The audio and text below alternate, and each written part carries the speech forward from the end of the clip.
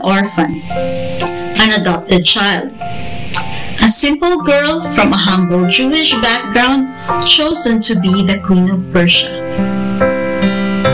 This story is neither a fairy tale nor from a children's book, and yet Queen Esther's life is filled with intriguing conflict and a struggle for survival. In that hour of crucial decision, when her identity and purpose come into question, Mordecai tells her, "Who knows but that you have come to your royal position for such a time as this?" The last day events are unfolding before our very eyes. Why are we caught in the middle of all this strife? Why are we here?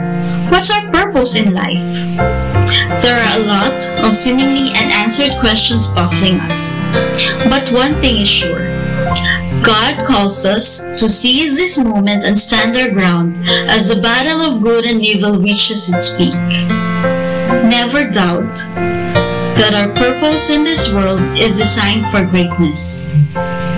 To rise in darkness, to shine His light, to lift the cross of Christ. He has called us for a time such as this. Tinatawag sa panahong tulad nito.